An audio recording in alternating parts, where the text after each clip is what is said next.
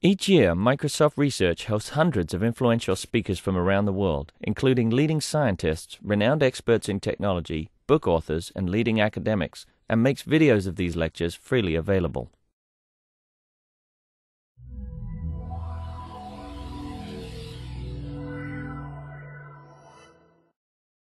So Ben Tasker is here visiting us today.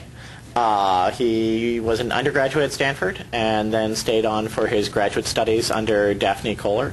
And then after that, he moved a very far distance all the way up to Berkeley to spend 2 years postdocing with Michael Jordan. And he has been probably one of the premier people working on structured learning problems. I think that would be the single biggest area of your focus, but he's worked on a wide variety of machine learning problems. So it's our pleasure today to have Ben Tasker visiting us. Thank you very much. Thanks, Joshua. Thanks for inviting me, and thanks everyone for coming to the talk. So my name is Ben, and please feel free to ask questions in the middle. I think I enjoy giving talks when there's interaction, so stop me anytime. Okay, so machine learning as a field has been I think, somewhat obsessed with the basic problem of classification. It's a very important problem. So an example that's near and dear to our hearts is spam classification. We get an email message, we want to classify it as spam or not spam. We have a handwritten character, we want to classify it as what kind of letter it is, right?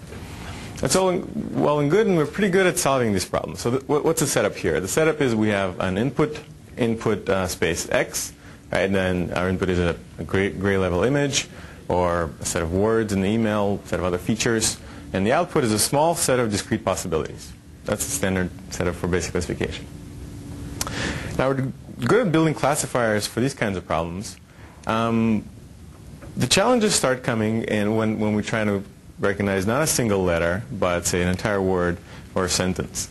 Or say we're doing image segmentation, so here what you're seeing is a 3D kind of cloud of points that is the Stanford campus map. This has been collected by a robot that roamed around and collected this laser range data. So the goal here is to segment those points in space into buildings, trees, and other objects, right? So again, the space of possible groupings of pixels into different objects is huge. Some other problems, so in computational biology, one of the fundamental tasks is going from the input X being amino acid sequence to its three-dimensional structure, right? The space of possible ways to do that is tremendous. Machine translation, we're going from, say, French to English, right? The space of possible outputs is staggering. Now, in all of these problems, there is some kind of structure, either spatial or sequential or combinatorial, that we're going to be exploiting. And this is the key to solving them. So one way to do this, to exploit structure, is very simple. We're going to take our input and break it up into pieces, right? And use our own standard algorithms for predicting each letter at a time, say, or each pixel at a time, where we take a little window and slide it over the image and classify each pixel based on just the local information. And the problem with that approach is that it doesn't take into account the correlations between the predicted variables, right? So here we have adjacent letters that are correlated. Here we have adjacent pixels that tend to be highly correlated. This information is lost in this kind of approach. So here's an example of applying this to this segmentation data. So red is building, green is tree, blue is bushes and shrubs, and white is ground. As you can see, the buildings are mostly red, the trees are pretty much green, but the predictions are extremely incoherent, right? There's no spatial coherency that's enforced by this approach. And so you have buildings sort of mixed in with trees growing on top of buildings, shrubs on top of buildings, et cetera, et cetera. What we want, so here's just a close-up of the data. This is the top of an arcade. This is a window. It's getting a lot of these things very wrong. What we really want is models that that take into account not just local information, but global information as well. So we want a model that takes our input, the entire input, and produces an output in a way that's globally satisfactory, right? So exploits correlations between those variables as well as constraints between them. So that's the overall approach I'm going to take, and that's what I call the problem of structured prediction, of taking a complex input and producing a complex output where the set of variables we're predicting are computed jointly, taking into account correlations and constraints. So just an example of applying this kind of these kinds of models, right? This is a model I'm going to describe later, but just to show you the difference here, all of the sort of previously bad areas are cleaned up in a model that actually takes into account the local coherence properties of this kind of data. Okay, so I'm going to be talking about several models of this sort, structured prediction models, and I'll concentrate on a very specific one, but the approach is fairly general. So I'm going to talk about this learning framework for learning these structured prediction problems and several algorithms that we've developed that scale up to large data sets. And I'll talk about 3 different applications. One of them is word alignment for machine translation. One of them is segmentation, and one of them is protein folding, a problem in protein folding. Okay, so word alignment. It's a problem that a lot of people here are familiar with, and it's one of the key steps in building a machine translation system. So our input is pairs of sentences, and our output is correspondence between the words in the 2 sentences. So here, for simplicity, I made a very kind of simple correspondence where each word corresponds to at most one other one in the French. This is not a fundamental restriction. We actually relax it later, but for simplicity, assume we're doing, roughly speaking, a one-to-one correspondence. And so once we have this, a typical machine translation system uses the alignment to build up statistics on phrase-to-phrase, probabilities, and other types of things. But this is basically one of the first steps that's done in almost all of them. So our input is a pair of sentences. Our output is a matching between the words in the 2 sentences. And so how are we going to represent this? Well, we're going to have a binary variable for each pair of positions, position J, position K, and this binary variable is going to say whether those 2 words are in correspondence, whether they're aligned to each other. So now if we're trying to build a predictive model that predicts y given x, we can imagine doing something like this.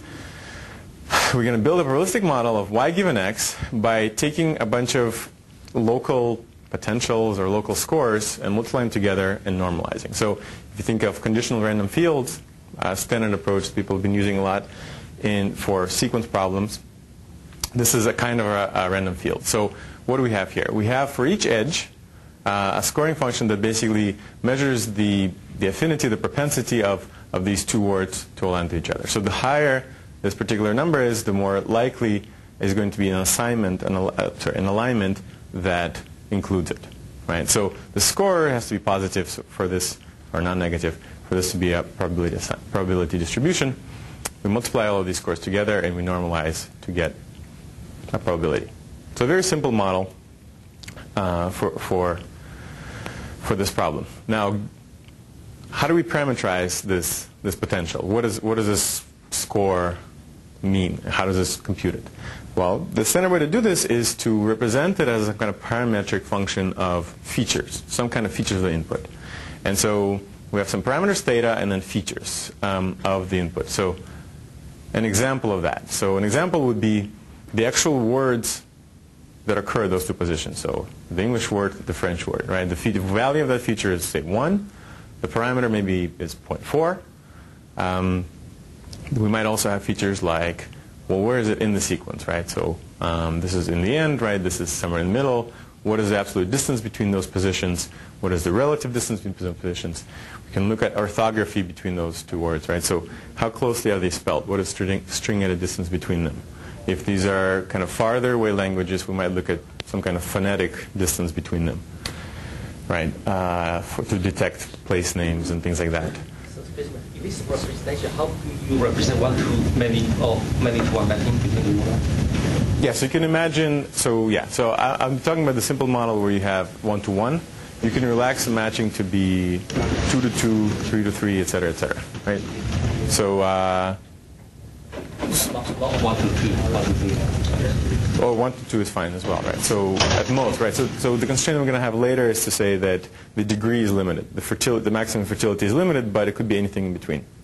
In that case, yjk represent, you have yj1, yj2 that represent the same, one single j that corresponds to one. Yeah, exactly. So there might be a single j that has several yjk and yjm that are on. That's perfectly legal. But for simplicity, let's assume they're matchings for now. It's just easier to think about this. So that's how you construct your score, right? We have some features and we have some parameters, and we parameterize our edge score that way. Now, the question we're going to be concerning ourselves is how to learn this theta from data. The features we assume are given by the expert. Okay, so somebody gave us the model, features and parameters. How do we get a matching, the correspondence between words? Well, we form a complete graph. We compute the scores by multiplying the features and the weights. And to find the most likely matching, we run the bipartite matching algorithm. So because our scores are basically edgewise, right? We just take the log of the probabilities. We get score decomposing into little pieces, and then the most likely matching is simply the highest weighted, maximum weighted bipartite matching. And so there are efficient algorithms for doing this. They're essentially n cubed, but in practice they're actually faster. So we know how to do the prediction once we have the model. The question is, how do we learn the parameters for this kinds of model? And so I'll be talking about this particular problem as my example, but the same applies in models for segmentation, et cetera, et cetera. There's an efficient algorithm, that's combinatorial algorithm to predict. Now the question is, how do we learn the parameters for that algorithm? Then you had, on the previous slide, you had two different position things. When you said absolute distance and relative distance, how do you, can you define those and show how they're computable as edgewise? Yeah. So this is position number, I don't know, 10, say, and this is position number 5. So the difference between them is 5. Okay, these don't exactly correspond to those. Those are just examples. Relative to the length of the sentence. Exactly. Yeah. So these you don't model first order. So actually, there's going to be a model later at what we do. In this simple one, it's all edgewise. So you hope that you have the same kind of feature for different languages matching, and hoping that for some of the languages which are more in line with each other in terms of the word orders, the weight will become smaller. Rather than reflecting that difference in terms of the features. Right. Yeah. So for different languages, those relative features are going to be So in some languages where there's a lot of rearrangement, those features might be completely irrelevant. If two languages happen to have almost the same kind of order, then the distance probably may not be that important. Then why do you bother to put this? No, actually, then it is very important. The other one. Yeah. So English and French is mostly monotonic, right? There's a lot of just little local rearrangements, but it's mostly monotonic. And there's a lot. I mean, there's a lot of other languages where it's not true. Well, the issue is that for those differences, do you put the emphasis on the feature or do you put emphasis on the parameter that you learn? So Ultimately, the product, makes a difference. So how? Sure. So the learning algorithm is worried about getting the thetas. The person who's trying to make this word alignment system to work is worried about the features, and the features are that's the separation. Do you have a question, Mike? Yeah, so you said this is order n cubed in, I guess, test phase. So what do you mean by n? N is some number of nodes, total number of nodes. Okay. So in number of edges, it's actually, it's number of edges here is n squared, right? So like the Hungarian algorithm or like flow algorithms will solve this problem. N cubed was n is number of these guys and number of those guys. Okay, so we know how to do the prediction once we have the model. How do we learn these models? Okay, so here's our model in this case, right? It's just the product of these local edge scores. And I'm going to be talking about the supervised version of this, right? So we have labeled data. We went out there and labeled word alignments, right? This word comes from this word, etc., etc. So I have n examples like that. I'm going to have several methods for learning theta that I'm going to discuss. But then the prediction part, let me just make sure that this is all fixed, is that here it's a weighted matching or some other combinatorial algorithm. So for segmentation model, it turns out this to be a min-cut algorithm. Or in general, it might be if you're learning sequence models or context-free grammars like parsing, it might be a dynamic program that computes the prediction. Once you have the model, there's something that computes the best y, the most likely y. Right? So we're not going to worry about that prediction algorithm. That's fixed. What's not fixed is how to learn this theta, and then we're going to discuss methods for doing that. Okay, so method number one, simplest one, is kind of a local method. I'm going to talk about what exactly it means, but essentially is just to say, well, forget about the fact that y is this kind of structured object, this matching or something. I'm going to just look at its little pieces and try to predict them separately. Another standard approach that works for a lot of these models is maximizing likelihood, conditional likelihood or standard likelihood.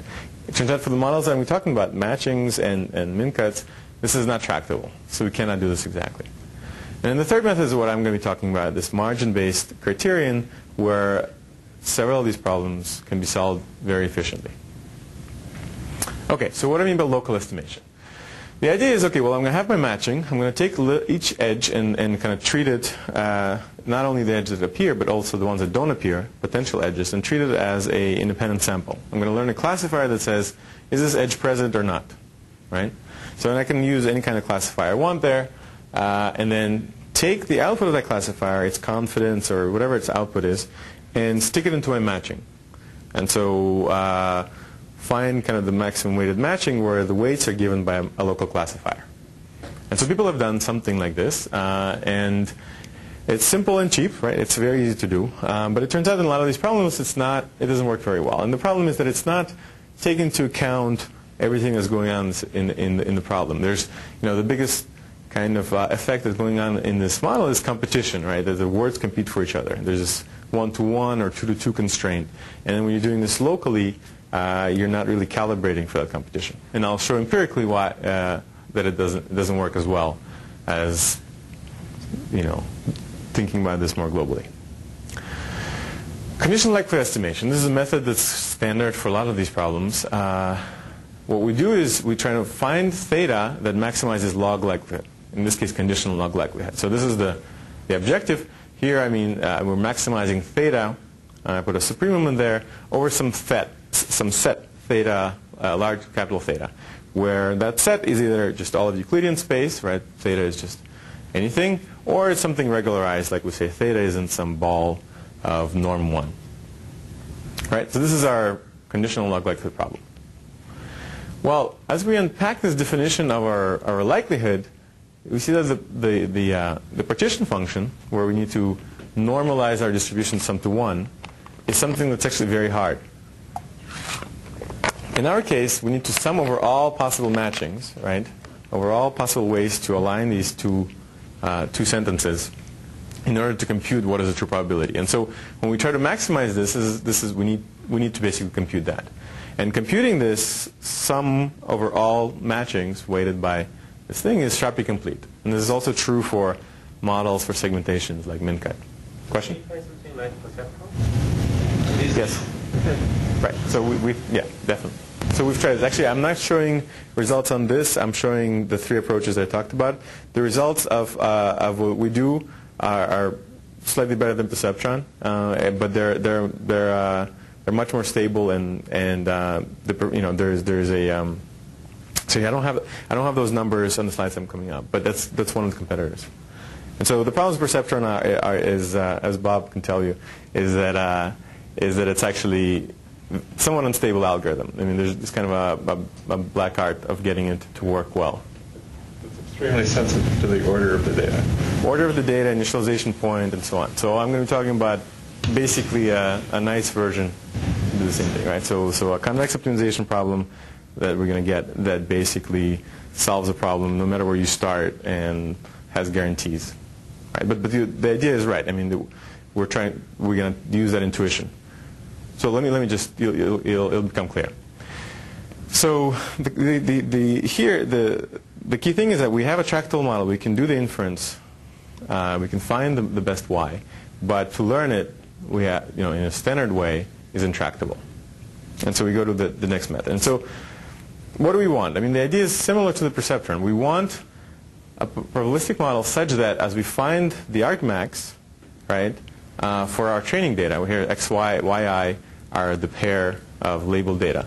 We find that the model prefers the truth over everything else. So just to be more concrete, here's our little input, and this is the right matching. We want that to be true. Another way to put it is to say the probability of the true guy, the true labeling given the input, is better than probability on the rest. Right?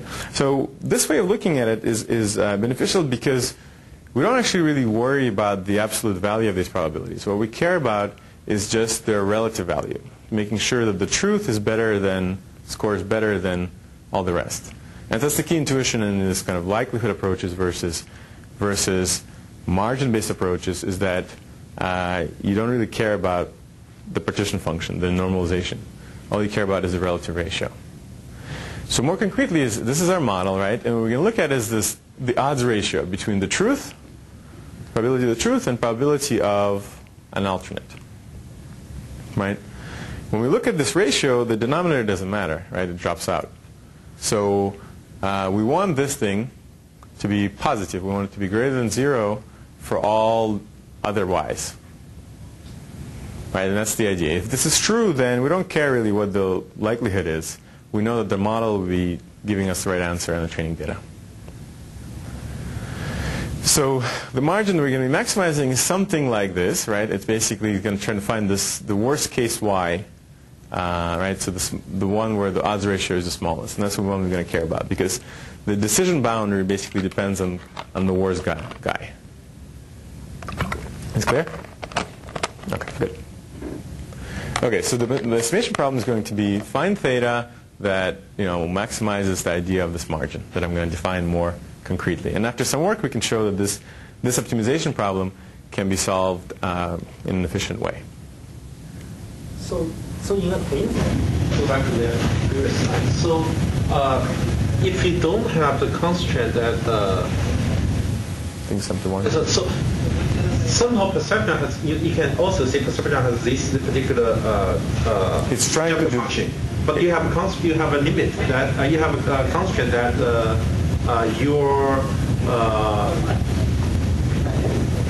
the denominator in log odd is probably just get out back. Well, if it's not clear later, ask me again, I guess. So yeah.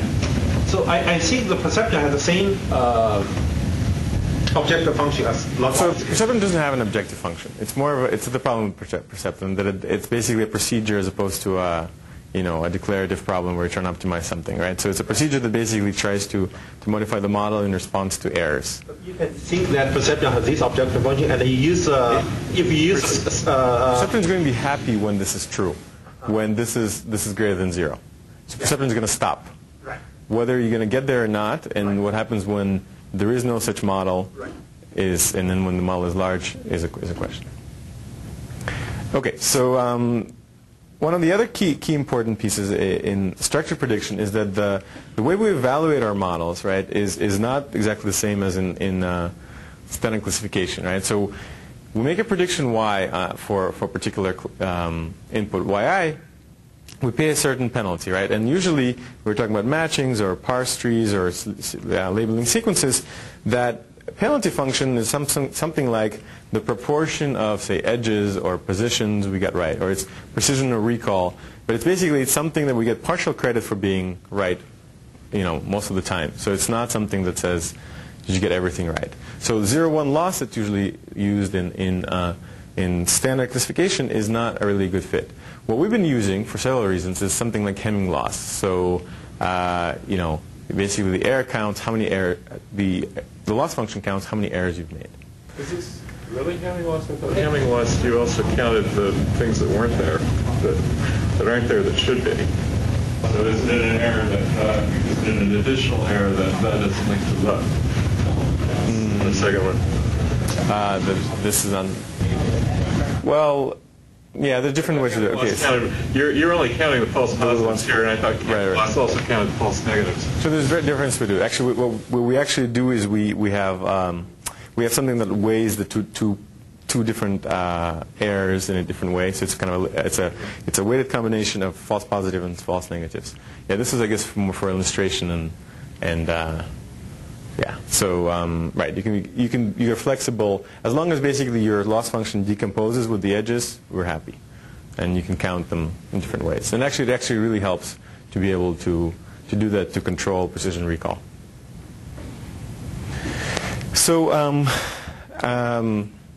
what we do is actually try to make this odds ratio be sensitive to the loss function. And so the intuition for doing that is that the more wrong a particular matching is, right, the more wrong a guess that you're going to be evaluating is, then the more confident you should be in rejecting it, right? So the more this odds ratio should be, right? So we make sure that this scales with proportional to this loss function.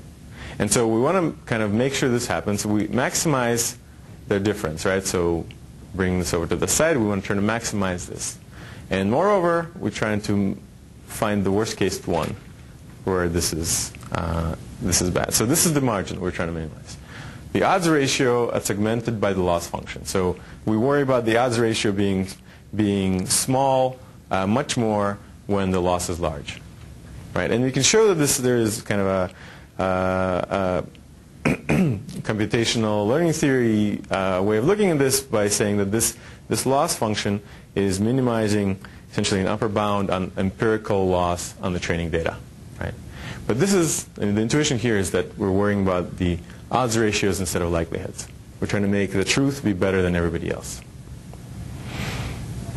Okay, so let's unpack that a little bit. So this is the odds ratio, and given our model, right, we plugging in this expression, we have theta multiplying essentially the statistics of the truth and minus statistics of this y that we're trying to suggest here, right?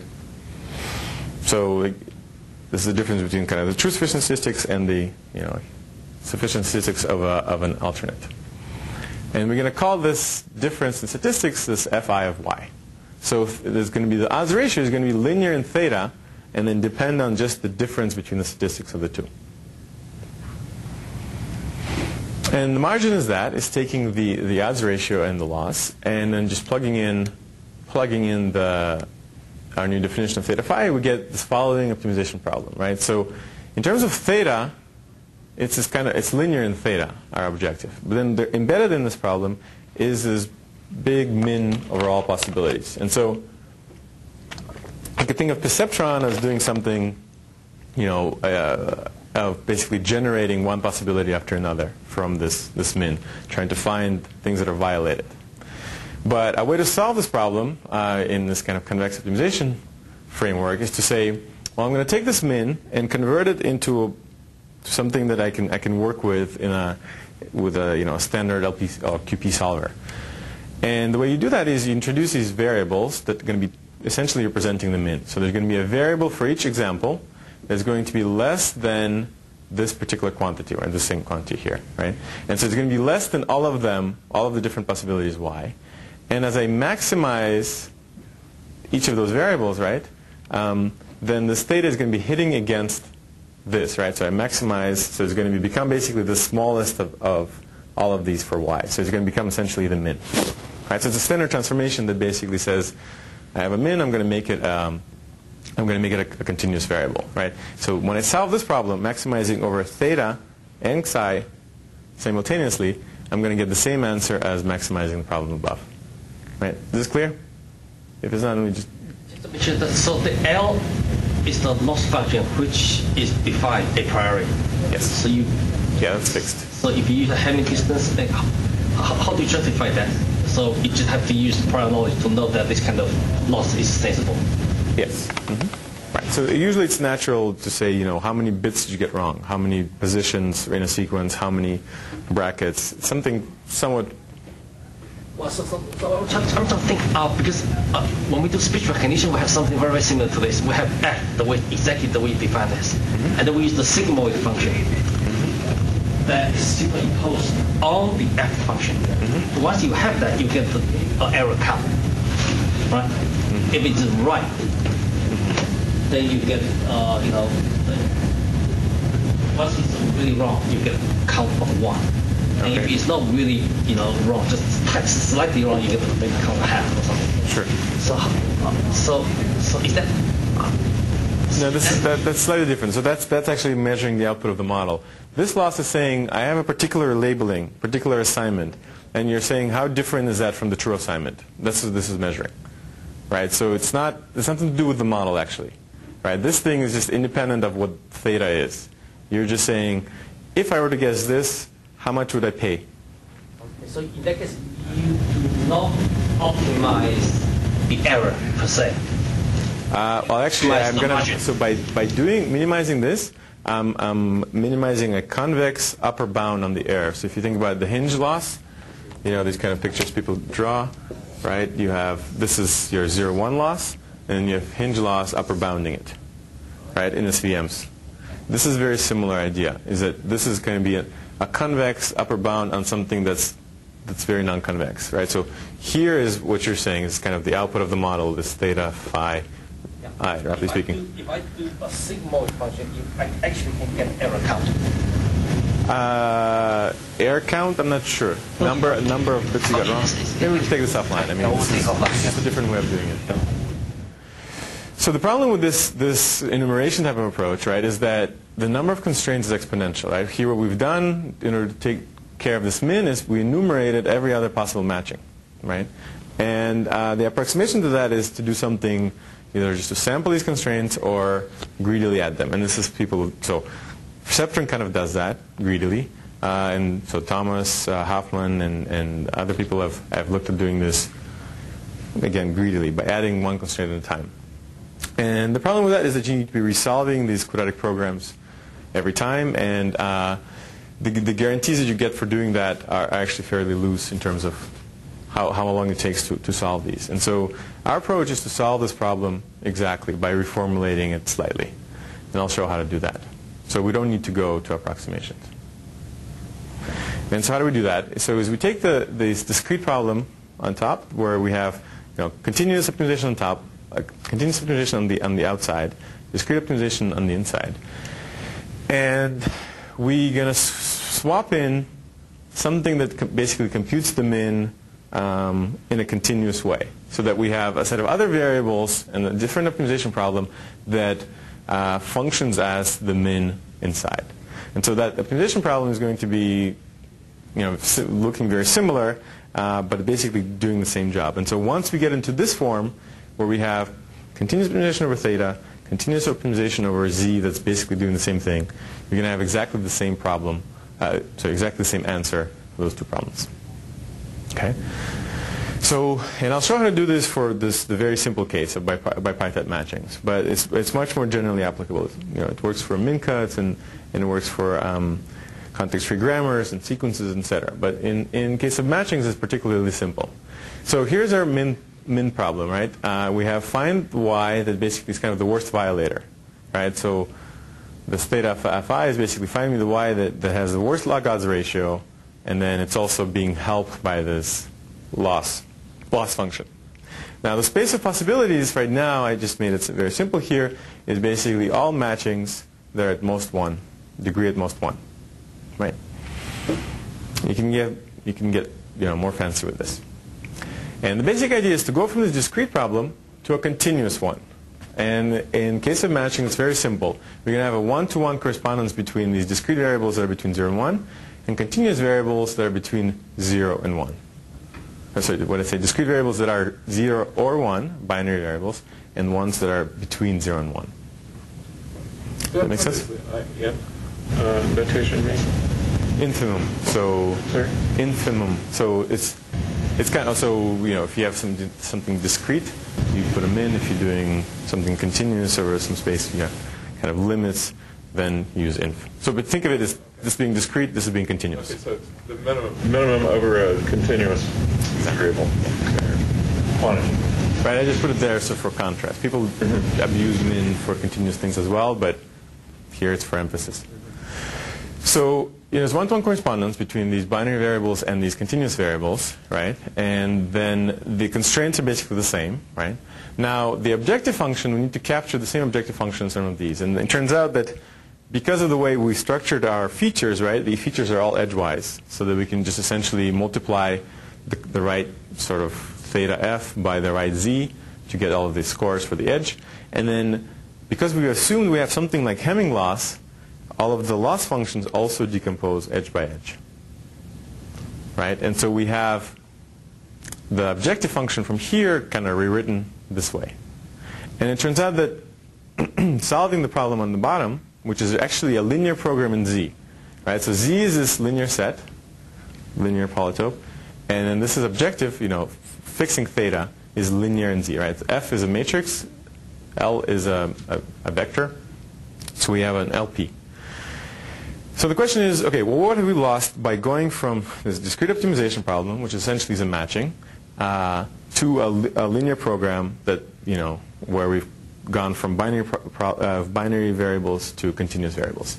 So usually when you do that, you lose something, right? The answer you might get is something fractional, right? You get something like 0.5 on the edge. What does that mean? Is the edge on or not, right? Turns out that for these problems, this is a well-known fact about matchings, you don't lose anything. So that the answers you get from this are going to be always integral. And so the picture, you kind of can think about, keep in mind, this is more of a cartoon than what's really happening, but imagine the space of all possible discrete y's, right? So it's some space is much larger dimensional, but some subset of it, right, of discrete points is feasible. Those are points in red. Now the continuous part is the relaxation of that space, where the z's now can be fractional, right? You don't have just discrete points, right? So instead of having this lattice that's integral, we have a convex set that's essentially kind of convex hull of matchings. And then it turns out that the corners of that convex hull are all integral, so they're all valid matchings. And as we optimize a linear objective over the set, we're going to end up at a corner or a face. But you can think about a corner. So all of the solutions of this LP are going to be at corners of this polytope. And all of the corners you can show are integral. So the convex hull is piecewise linear the way you've shown it? Yeah. And so the problem on top and the problem on the bottom have the same solution at their optimum. One is a discrete, kind of find me the best matching, and the other one says find me the best basically solution to this LP. And this is true also for min cuts and some other problems as well. You can do the same kind of thing for context-free grammars and sequences. So I'm not suggesting this as a way of solving these problems once you have theta, but this is a tool to be used for learning them, right? So we can re-represent the inference problem as a continuous optimization problem. So you have a question? Are you using that the inference was tractable that you were in this learning here, or not? Well, yeah. So if inference was not tractable, then the relaxation would usually have some integrality gap, which means that you can get fractional solutions, and then when you try to round those solutions, you'll get something that's not optimal. So yeah, so if this matching problem was more complicated, and I'll actually show an example where it's more complicated, where we try to incorporate first-order terms, then the relaxation is not exact. Does that answer? Good. So we take this exponential problem, where the inside we have this exponential number of things we're trying to minimize over, or exponential number of constraints, and we turn something that's linear size, linear in the number of edges and parameters. And this thing is going to be this kind of a saddle point problem, where we maximize over theta and minimize over these z's, where the z's are the alternative. So you can think of it as a game, right? So I'm trying to find theta that maximizes margin, and my adversary is trying to come up with essentially kind of matchings or distributions over matchings, really, that will make me incur as much loss as possible, right? And so this, and you can think of perceptron doing that more or less, right? It's sort of, you have a current theta, then you try to find, the adversary tries to find something that's basically going to make me lose, in terms of error, and then is doing that in a very kind of bad way, I think, in terms of optimization. This gives us a convex optimization problem to solve this. Yes? I'm sorry, I'm a little confused over the notation. So Z is this enormous vector that's indexed by J and K? So enormous, well, it's the number of variables there is the number of potential edges. Right. Yes. And theta is a vector and F is a vector. So F is a matrix. So L supplies a matrix. Is a vector. Okay. L is a vector, yes. Okay, but nothing depends on Z except for the way it appears linearly in that expression. Yes. So this is a bilinear problem. It's linear in theta, linear in Z, and So you can take the theta F and L outside. yeah. Okay, thanks. Right. So you can actually turn this problem into a convex quadratic program. So there's a standard trick where you can take these problems that are kind of min-max into min-min, or max-min into max-max. And so you can do this, and you'll get, using duality, you can get a QP quadratic program that solves this problem. I'm not going to go through the details of that, but that's a standard transformation. So once you have that, basically, you have a QP that has the number of variables that basically is the number of parameters and the number of potential edges in your training data. Right? So if your training data set is can fit into memory, you can hand this to your favorite optimizer, and you get theta spit out. Right? So without any sort of actual programming an algorithm. Right? This is a declarative way of stating, this is my problem, give me back my theta. And so this works, like I said, for sequences and other macro-random fields, context-free grammars, min cuts that I'll talk about later. And then I'll talk about also when you have models that are intractable. So when that relaxation is not exact, when you're actually losing something there, right? You can also take that relaxation and kind of stick it in instead of the min. So in that case, that relaxation is usually going to be an upper bound on the min, because you've relaxed, or actually lower bound on the min. And so you're going to be doing something that's approximate. But in practice, it works really well. So we're not only stuck to problems that are tractable. We can also use standard relaxation people use in computer science to solve combinatorial problems. We can use them inside of our learning procedure. Okay, so like I said, we can just feed it through Cplex or Mosaic or our favorite solver. But when we have a lot of data, which is a lot in many of these problems, this is not enough. So Cplex and Mosaic give you superlinear convergence in terms of the number of iterations it takes to solve this problem. But being linear in size of the data is not enough to scale up. Right? So a lot of these second-order methods that the Cplex and Mosaic use, they build up something like the matrix of all the second-order derivatives. So something that's basically quadratic in the number of original variables, broadly speaking. And so, if you give some of these problems that we've solved to Cplex, it just chokes, right? So if you have, for example, 10,000 sentences to train on, that's about 1 million edges, 1 million edges times parameters, etc. Cplex dies at that point, right? So we need methods that essentially trade off between sort of speed of convergence and the amount of memory they need. So the memory is actually one of the biggest bottlenecks in these problems. And this is a method that we've developed to solve this problem of memory that has linear convergence, so it's very much like gradient. And the method is somewhat simple. So we have this problem in this kind of saddle point form. So we have these two different polytopes, right? One is for theta, so assume theta here is some kind of norm ball. And one is Z, which I showed some convex Hall of matchings. And this is an iterative methods where, at every time point we have a current Z and theta. And so the steps are, take the gradient with respect to our objective and make a step. Right? Both of them sort of make a step to a certain direction. And then we need to get back to the feasible space. So make a projection back to the space. So this algorithm, as I described it right now, doesn't work. It will never, there are many cases where it won't converge at all. But something like this does. So we're doing these gradients, so we're actually doing 2 of these gradient projection steps in each step. But the important point here is, how do you do the projection step? So the gradient step is easy, right? Just basically computing those matrices. It's trivial. Turns out that for a lot of these problems, the projection step is also something that we can do with a combinatorial algorithm. So for matchings and for segmentation models that I'll show later, this step is a minimum cost quadratic flow. So it's a problem that people have studied a lot and can be solved also kind of, roughly speaking, n-cubed time. So, when we try to solve this problem, we don't need a QP solver. All we need is be able to compute gradients, which is easy, and running this combinatorial algorithm that's essentially kind of like the matching algorithm. It's a flow algorithm that does this. Now, for other problems, so something like if you're learning CRFs for sequences or context-free grammars, etc., this projection, if you're doing this projection in Euclidean space, is actually hard. And it turns out you don't have to do it in Euclidean space. So for models that are kind of decomposable, where you can do dynamic programming, we can use other types of projections. Projections that have to do with, say, KL distance.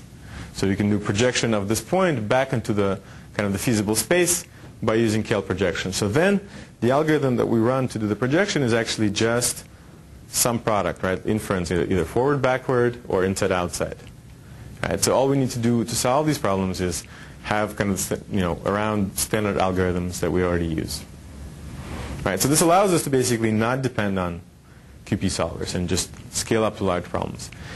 Another interesting part of this algorithm is that the amount of memory you need is independent of number of examples, roughly speaking. So we can run in this kind of online setting where we pick up an example at a time, compute what we need on it, which is either min-cost flow or some kind of dynamic program, and then we forget its z's, right? So we can throw away the z's that correspond to it and essentially have a vector that's roughly speaking the size of this theta. So it's kind of like the sufficient statistic vector that we maintain. So we have this method that can just scale up to very large data sets. Okay, so if there's any questions, I'm going to move on to the applications of these. Okay, so this is the word alignment problem that I've been talking about. The data comes from the Canadian Parliament proceedings, and we have actually a very small amount of training data, and this is part of the problem with these data sets is that the number of sentences that are actually labeled on this word-to-word level is fairly small. So we have a lot of unsupervised data where you just have a pair of two sentences that are English and French, and we can use that data to generate features. So the features we generated there are things like dice coefficient between words, which is essentially things like how often do these words co-occur in these sentences. We also trained other models, like generative models, on that data. So we generated a bunch of features that I kind of talked about using the unlabeled data, and then we have 100 sentences that we train on. And so the two first approaches that I talk about comparing is this local learning and then matching. So the idea is that I'm going to learn a classifier, treating each edge independently, take its output, stick it in the matching, see what comes out. And so there's a dramatic difference between doing that and then using the same set of features but training globally. Okay? So now, one of the standard kind of publicly available algorithms for doing this is this Giza suite of code that does IBM models, right? So IBM Model 4 is one of the standards we need to compare to. And so this number here is using IBM Model 4 that trains on all of the unsupervised data and is usually tuned on this 100 sentences that we use training for, right? And 6.5, this represents actually what's called intersected Model 4. So you train two models and then you use their intersection, just details. And so we're not doing as well as that. But the nice thing is that we can use the outputs of all of the models all of the IBM models inside our model as features. So we can just basically say for each edge, what does IBM model 1, 2, 3, 4 says, which way, right? And so that's exactly what we do. We use those models inside of our model as features. And so when you do that, we get a very significant improvement over those models. And the IBM model, that's learned in the IBM models, or is it? Okay. Yeah, the IBM models are learned generatively, and they use the labeled data in a very kind of weak way. They just tune hyperparameters. So, the training time between these four methods? Yeah, so IBM, learning all IBM models on all of that data takes about 2-3 days. so local learning matching takes about 10 minutes maybe. That's generous. Our approach, half an hour. So this is fairly small training data. Right, so Yeah, if I remember the numbers from your EMNLP paper, these are slightly different because this is a newer NACL paper that we... Right. But what I was going to ask you about is I assume there's represent improvements since then, right? But so I think you had, for our approach, you had 10.6 or something like that at that point, but you still had 5.4. So it looks like you've improved your model, but you haven't improved the combination of your model and IBM Model 4. Is that right? Right. So I think the 10 here represents using better counts. So I think using dice that's collected off of Model 1, something like basically you do. Right. So we're trying to basically do what you were doing, which is beat Model 4 without Model 4. And we can do that, actually. I don't have this number here, but we can do that not with a simple matching model. So let me just do this. So our approach, well, actually, it does improve. 5.4 is the local learning. Oh, I see. Yeah. So 4.9 is with our approach when we do the global learning, and this is local. So you can see that the difference here becomes smaller. So when you have stronger features locally, global training doesn't buy you as much. And partly is because there's not that much ceiling to go, to sort of not much increment to leave, but also there's actually very good evidence that this is true. So Dan Roth and Scott and other sort of people in Dan Roth's group have been looking at that. But still, there's a significant amount of improvement you can get. And now when we try to beat Model 4, so this is an approach where we use not just edge weights, but we have pairs of edges. So I'll talk about later, maybe actually, I have a slide about this, but I wasn't going to get into it now, is where we try to model not just kind of the zeroth order effect where it's all just competition, but first order effect. So things that are, two words that are nearby here, right, tend to map to two words that are nearby there, right? So the standard first order effect. So we can do that using quadratic assignment kind of model. Now the inference there becomes intractable. But we can use relaxation inside of the same framework to learn the weights. And then when we do that, we get 4.5. And so this is using Giza inside. If we don't use Giza inside of this first order model, then we can learn something that's basically like 6.4. So it just beats IBM 4 without IBM 4. With IBM 4, it beats it by a huge margin. Question? So the difference in the last two is just the training method? It's all the same features? These two? Yeah. No, QUAP is quadratic assignment, so we have first order features. Yeah, so we have things like, actually ask me later, I have a slide about which pairs we have in there. And that's the sort of the work. And also we're using fertility more than just fertility, 1. Which buys a lot. Yes? I'm wondering how many scales within each of these training algorithms. You gave the times, but I'm wondering how they scale. With what? Number of examples? Number of sentences or number of nodes.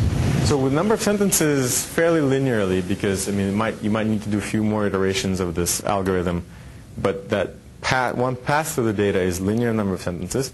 What it's not linear in is obviously the size of the sentence. So if you have a sentence that's 100 by 100, it's going to be cubic in 200. Because realistically, it's not really cubic. It's faster than that. But worst case is that. What's the training time for that last one? This one's, I think, 2 hours, because there we're actually not using extra gradient. There we're using mosaic, and so it's, I think, like 1 hour or 2. Yeah. So no, still we're in the regime where we're training that is fairly small. So this is very quick. Next problem I'm going to talk about is this a subproblem in protein structure prediction. So we have a string, which basically a string of amino acids, and the protein folds up into this very complicated shape. One important aspect of this shape that helps the protein be held together are these so-called disulfide bridges.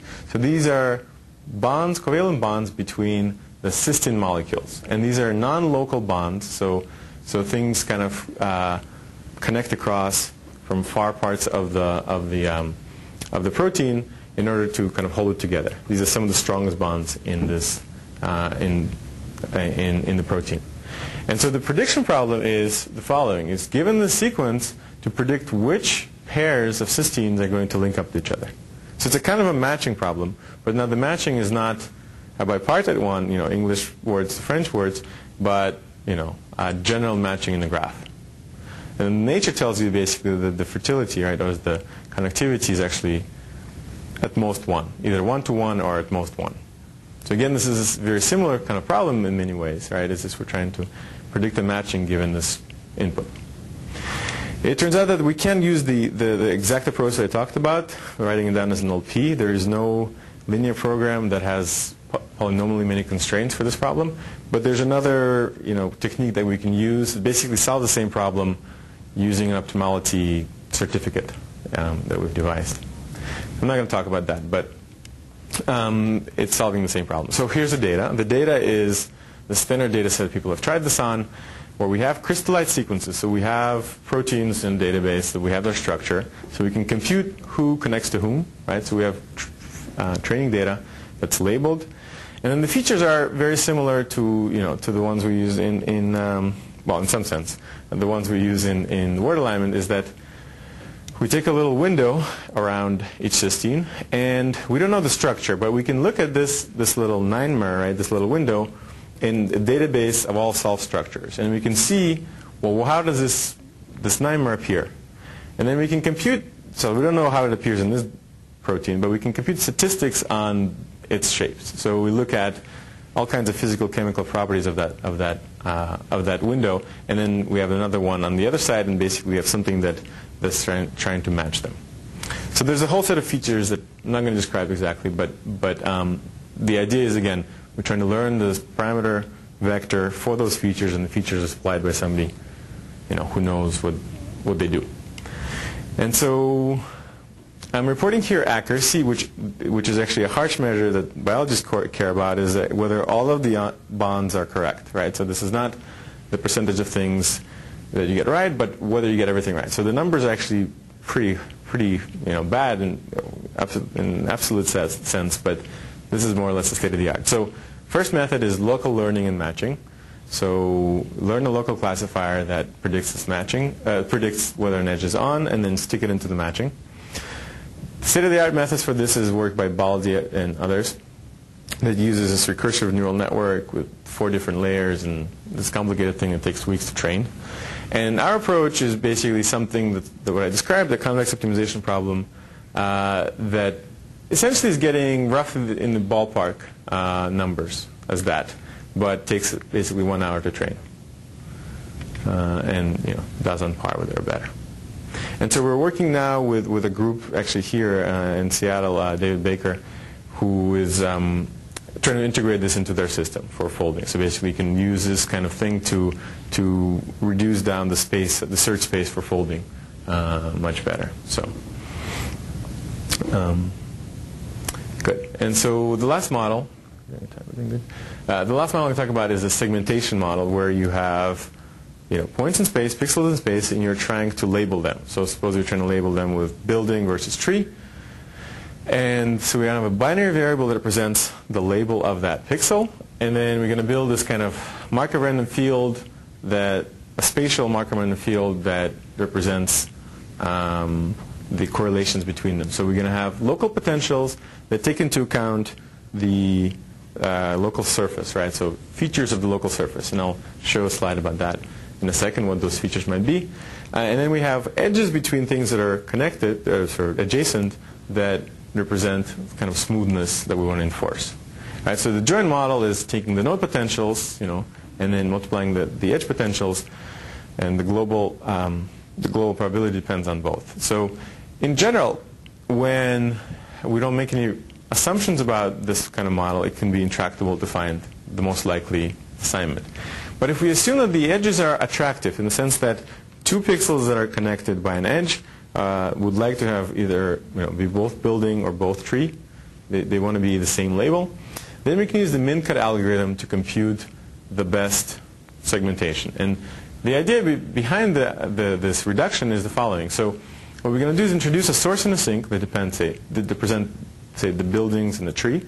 And then we're going to introduce edges between source and sink, between source and sink nodes and the original nodes, which are going to represent the local potential. So, if this, the local potential for this node is going to be actually become a weight on this edge.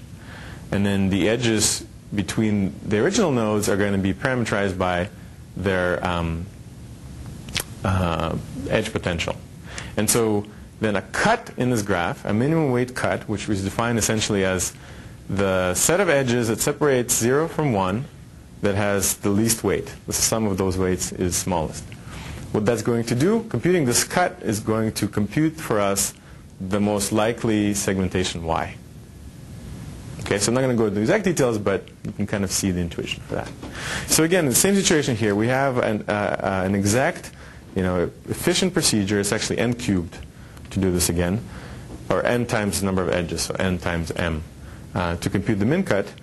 But to learn the models, we need to normalize over all of y's, which is intractable.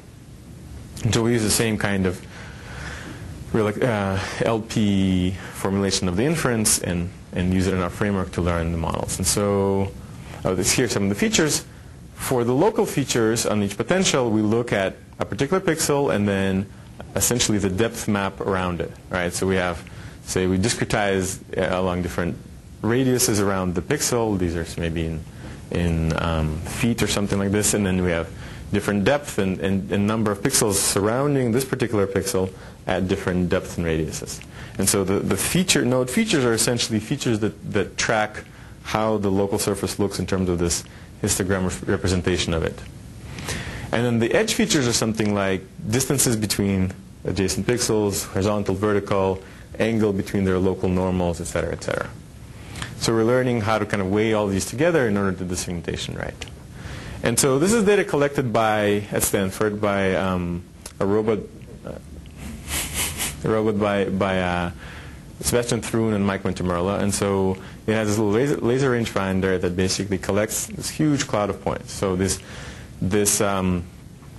data is very large. It's basically tens of millions of points.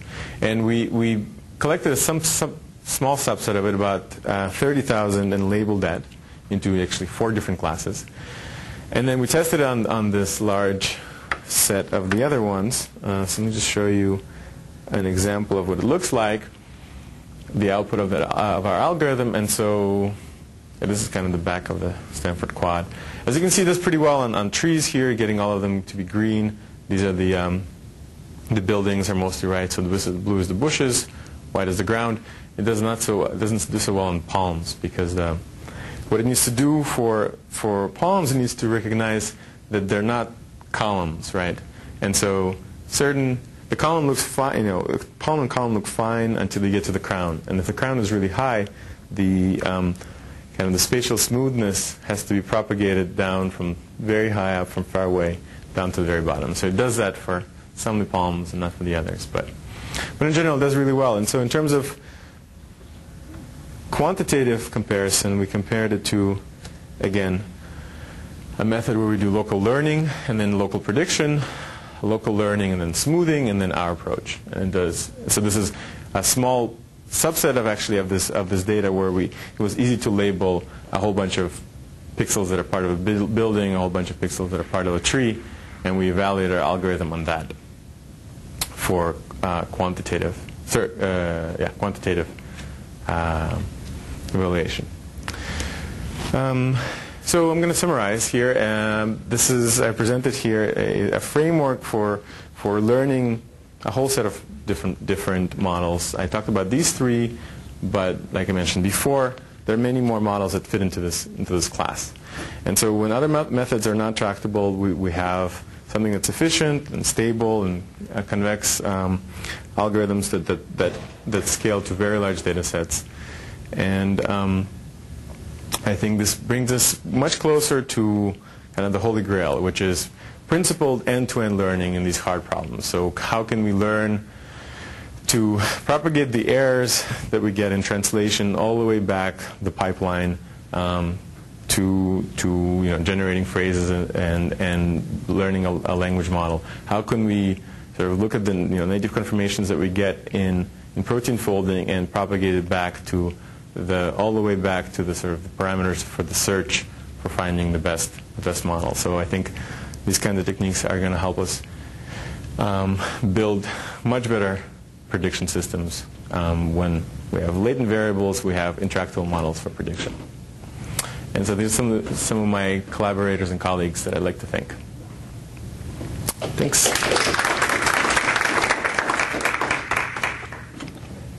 Yeah? So these techniques are useful, especially when it's intractable to parameters using max likelihood. And I wonder if you could say whether there's any way that you can. Well, and another advantage of your approach is that you can incorporate a non-zero one loss, right? But I'm curious whether there's any way that you can use, if there's any natural way to use a non-zero one loss on those problems where you can do max likelihood estimation, and if there's any natural way to incorporate that. Yeah, so we've used this for sequence labeling as well, and then what this buys you is that you can basically play with things like precision recall. And now this loss function actually in sequences, it doesn't have to decompose as by node. It can also be on edges as well. So you can have a loss function that says, suppose basically in say named entity recognition, your evaluation method is something like precision recall on entire entities. So it's not something by position, but it's in these kind of larger chunks sometimes. So you might want to have a loss function that tracks larger chunks, right? And it's fine as long as basically your loss function decomposes in the same way your graphical model does. Then you can do this efficiently still. And so I haven't played with it too much, but one of the things we've done is in the simple cases where you have node-wise loss function, play with precision recall, right? So you just have, when the model is over-predicting, you penalize false positive or false negatives more or less. But you can do this for tractable models. You can play with the loss function, and you have much finer control of this, right? So maximum likelihood kind of is good when you're getting your evaluation function is getting everything right or everything wrong, right? It's sort of finding the most likely prediction and predicting with that is suited for the 0-1 loss. But when you have these kind of more flexible loss functions to worry about, this is one way to incorporate them while still staying kind of convex and intractable. There's no way that you can use a non-0-1 loss on for max likelihood estimation. There's no. Well, I think you would be, and people have tried to do this. Yeah, I mean, I think once you start changing, it's not going to be max likelihood anymore. It's going to be something, I don't know, weighted, I don't know, yeah. So it's not as been as successful. People have looked at other ways so other functions that are not decomposable node-wise or edge-wise, so things like F1, etc. And it seems like F1, it doesn't really buy you all that much over something like this where it decomposes. But people actually looked at more expressive functions inside this framework. So so imagine sort of minimizing something like blue score or something, that's very difficult. And what we've done in that case is something that correlates with blue score, which is again looks at like single and double unigrams, bigrams, trigrams, etc., etc. So yeah. Thanks. Good question. So I think that all of your stuff, you're assuming that your training set is fully labeled. So these Ys are very complex. So can we talk about what the impact is of having partially labeled Ys? Mm-hmm. Yeah. So these particular methods, as I described them, assume labeled data, and we're looking into different ways to use semi-supervised data. And so some of the same methods apply where you can basically optimize over both the parameters and then the best kind of completion for the hidden variables, right? So, like the way, say, SVMs deal with, say, transductive setting or semi-supervised approaches for SVMs. They essentially search for the best labeling of the unlabeled data as well as the parameters, that make sense? So some of that stuff applies here and becomes much more computationally intensive, obviously. And so that's something we're pursuing. We're also pursuing some other kind of methods that are, well, not exactly of the same form, but essentially use ideas from like co-training. So other ideas that people use for flat classification, but now where you have two simple models and you want them to agree, right? So in co-training, you're trying to make two classifiers agree. Here you might have a bunch of hidden variables, say in word alignment, and you're trying to make them agree on the alignment. Right? So something that we've done is basically take a model that does English to French, French to English, and then it's all unsupervised, but we're trying to make them represent the data well, but also agree on their hidden variables. Right? So it's kind of like generalization of co-training to this kind of structured case. And I think that that could be also pushed much farther. That's something I'm looking at right now. Yeah, definitely. Latent variable, I think, is in the structured prediction case is kind of the next frontier.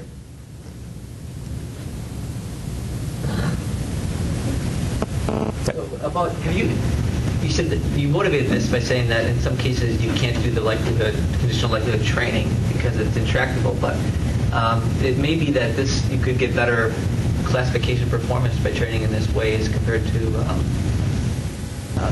maximizing conditional likelihood. Have you looked at your method of training these models with untractable problems? I mean, you can train it, you can maximize the conditional likelihood. Sure, yeah. So we tried it for sequences, yeah. So for sequences, for example. Yeah, so for sequences, in the problems I've tried, it does better, either slightly better or on par with the other models. I think there it all depends on incorporating the loss function well. So it matches or does better, I think. In terms of claiming that it's always going to be better than conditional likelihood, I don't think I'm going to say that. I think in some, so there is, the questions of between when would you use logistic regression versus SVMs, right? So it turns out that there's some justification for using SVMs when there's really a good kind of clear boundary between sort of positives and negatives, right? There's kind of a low noise scenario where there's always really one sort of true label for each example. While logistic regression does better in some sense when the prediction is hard and it's and there's a lot of noise, so it's close to kind of half and half, right? Much more washed out probabilities. So I think the same kinds of ideas apply in terms here, right? If there's really kind of one good answer, one mode of the distribution given the features, this approaches will do better, right? So if you're talking about sequences. When there's a lot of sort of wishy-washy kind of space, then maybe likelihood approaches will work, right? I don't think this is going to be always better.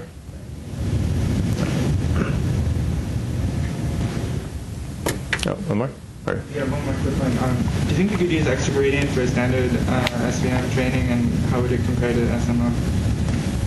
I think you can do it. I didn't compare it to head-to-head SMO.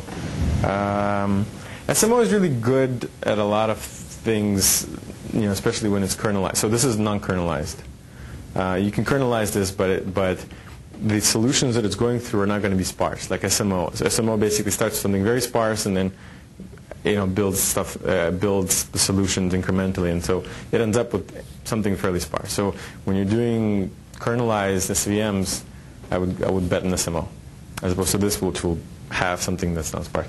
When you're doing linear kind of kernels, right? It's not kernelized, then it might be comparable. I don't have head-to-head comparison, but this kind of stuff is similar. I mean, there's so many algorithms for SVMs that it's not really clear we need another one, But for these kinds of problems, C++ doesn't work. And we have an algorithm that's kind of like SMO for problems like sequences. Here it doesn't work for problems that are matchings, etc. So yeah. I mean, I wouldn't recommend just trying to work on another SVM learning algorithm. More questions? Thank you very much. Thanks.